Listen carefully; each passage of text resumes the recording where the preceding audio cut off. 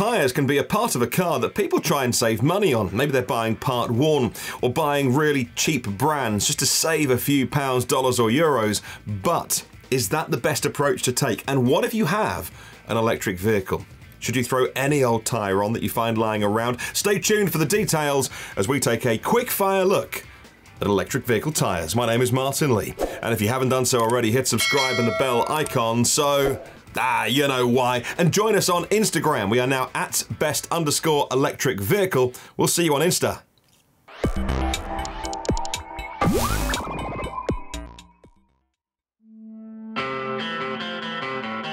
So let's go back to the basics for a quick moment. What's the difference between a combustion car and an EV when it comes to tyres? The first and most obvious thing to look at is the weight of the vehicle. Although not always the case, it's fair to make a generalization. EVs are heavier than a combustion counterpart. The main reason? Yep, the weight of the battery. That can put extra stress on your tyres for various reasons, and we're going to get into that on the show today.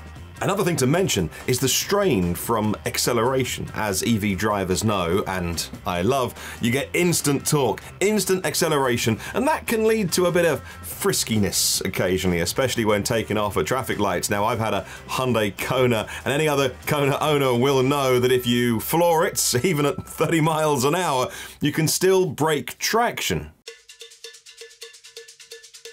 So what do we want to know about EV tyres? Well, firstly, let's talk safety. You want to be able to steer and avoid a collision or to brake quickly in the case of an emergency. And that's the same for every car.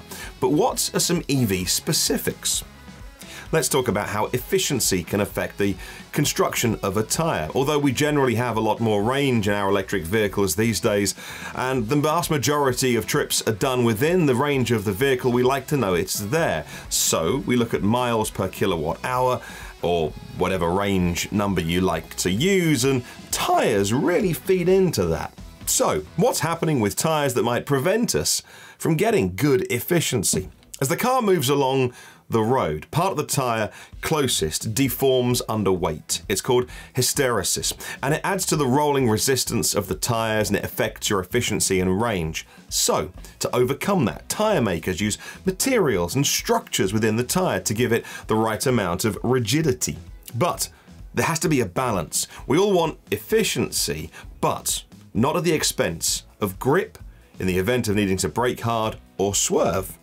Another aspect when choosing tyres for our EVs is noise. An electric motor makes much less sound than a petrol or diesel, so the effect of wind noise and tyre noise can be more noticeable in EVs. Tyres for EVs have different tread patterns that cut down on acoustics. Some manufacturers even add a foam lining to the interior cavity of the tyre to reduce noise levels.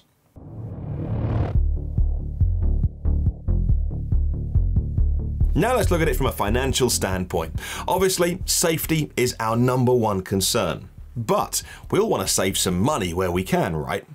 If you opt for the wrong tyres for your EV, or even drive them at the wrong pressures, it can cause unnecessary wear. Tyres for EVs are manufactured to be more rigid to cope with the right amount of weight. If you fit a tyre that's carrying too much weight, it can begin to bulge and create a pillow shape effect. This puts stress on the shoulder of the tyre and can cause it to wear faster. Of course, this reduced efficiency will also affect how much energy you use. It could even cost more in electricity over time as you need to recharge a little bit more often. So you have to weigh up the benefits of saving a little bit of money on the upfront cost of your tyre. And yeah, sure, you can get really cheap, even part-worn tyres for EVs, but how much extra will you spend on electricity to charge if they're not efficient? Will they wear out sooner? How many miles can you get out of its lifetime of that tyre? Or will they prematurely age and you have to buy new ones sooner than you would? How good is the safety, the road holding, and the performance of the car? So there you have it, a quick-fire guide to some of the things you want to think about with tyres for EVs. Now, we could go into a lot more detail, but time's up today. Maybe you, like us, would like to go into more detail in some aspects of this video. Let us know in the comments below. We can always make more. Do you have an EV? And if so, have you replaced the tyres? How long did they last? And was it because you were being a bit cheeky with the throttle? When it comes to changing tyres, do you buy cheaper options? Do you stick with the manufacturer's recommendations, the one that came with the car maybe?